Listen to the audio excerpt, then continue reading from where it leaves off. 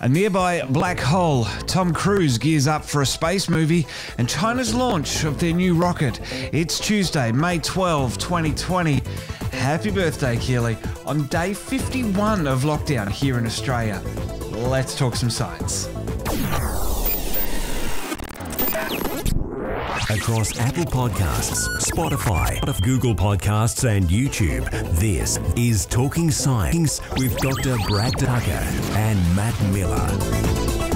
A very happy quarantine Tuesday to you, Dr. Brad. Yes, how's it going? Really good, my friend, really good. How are you down in the nation's capital? It was a balmy -3 overnight. It was a chilly 6 up here. Oh, wow. As I say, you had to turn the dial to the red area of the temperature gauge, didn't you? Yeah, well, I tried to take Ahsoka for a walk this morning. She wasn't having a bar of it. So I don't know how she's going to go if I chuck her in the car and bring her down to see you. Yeah, look, I don't think she would cope too well, to be honest. It's we're only at the beginning, as they say. Oh, chilly. And as I said in the intro, day 51 of lockdown. It's starting to come to a sort of end this weekend here in Australia. Hopefully we're not rushing into this and causing a second wave. Hopefully it's incremental steps, right? You know, that's kind of what you want. Baby steps to evolve. Hopefully it works out like that. Absolutely. Well, you can find Dr. Brad on his socials, Facebook, Dr. Brad Tucker, Twitter at BTucker22. You can find Trekzone all over social media. Just search for Trekzone. Brad, let's dive into the headlines. Talking Science Headlines. And first up in our headlines, the head of human spaceflight, I believe it is, at Roscosmos has passed away. Yeah, he's been head for quite a few years, and he actually caught COVID-19, and it was announced shortly after the last flight to the space station a couple weeks ago that we talked about that he actually had COVID-19.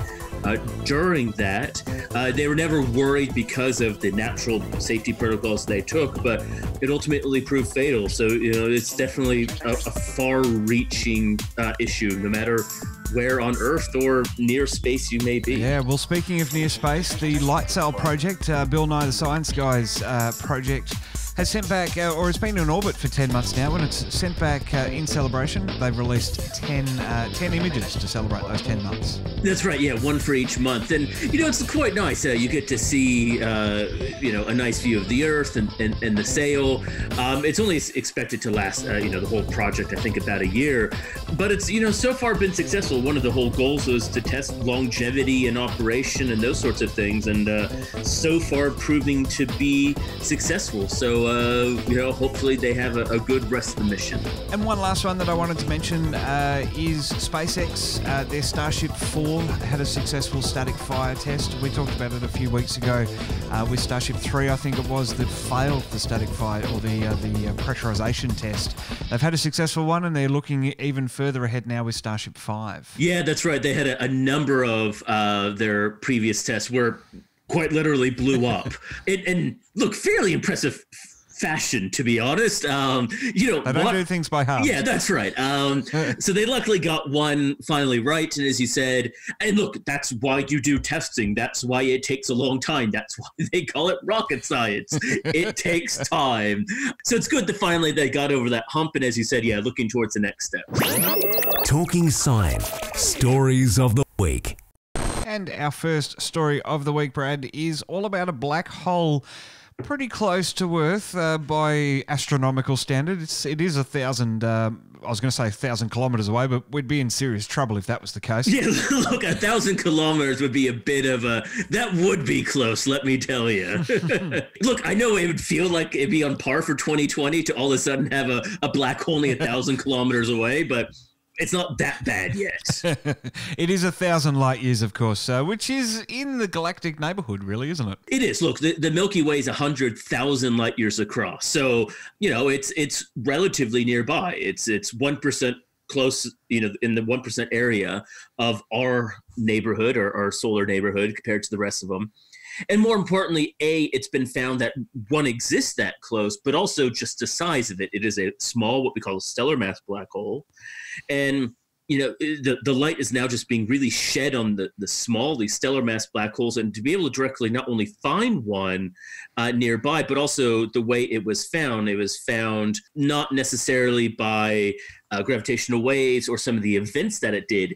It was actually found to just exist because of the orbits of the other stars. So a pretty important discovery, not only what was discovered, but how it was detected as well. Alrighty, Brad, let's move on to our next story of the week. I love this one, and a mate of mine just sent a tweet out that he asked Google Home to play some morning music, and Danger Zone kicked off, which of course was a Tom Cruise movie. I never thought I would be able to talk about Tom Cruise on Talkin' Science, but No, look, that's right. He wants to enter a new danger zone. Good segue. Hey. The space zone. Look, it seems like it's in the early stages, but it's been confirmed by NASA that SpaceX and Tom Cruise and NASA are in talks about shooting a movie in space on the space station, or at least partly on the space station. I'm wondering whether Tom Cruise watched Interstellar and said, I could do that better. Yeah, move over, McConaughey. I'm moving forward. I don't really know. It's quite interesting. Nobody knows. No, look, no one knows. A lot of people always talk about, Tom Cruise is famous for doing lots of his own stunts.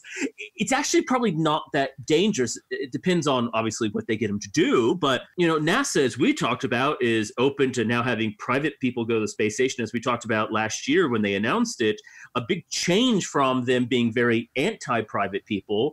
And SpaceX is already talking about their first launch of private people 2021, maybe 2022, after the Demo 2 test. It all works later this month. So look, it's not that far-fetched. It's completely doable. Yeah, in the realms of, I think, exciting, and it could be interesting. Obviously the devil's in the detail, and whether it actually happens or not, and what the plot is instead of just Tom Cruise in space. I don't think that can be the theme of the movie, but maybe it could. I don't know. Just because. So, maybe it's Topper Gun. Maybe it's Space Force Top Gun. Who knows?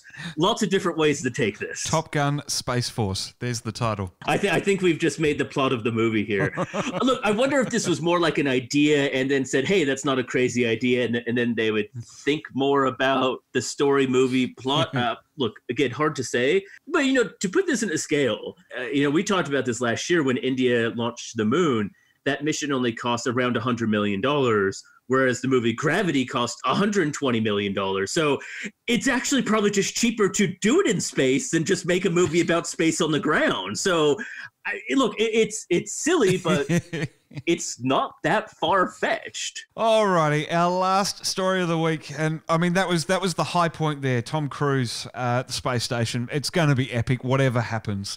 But something also epic from a scientific standpoint. Another country has had a successful launch of a heavy rocket that's going to be getting humans and equipment into orbit and beyond. China's Long March 5B rocket. That's right. We highlighted this the other week or last week when it was getting ready to be launched and rolling out to the launch pad.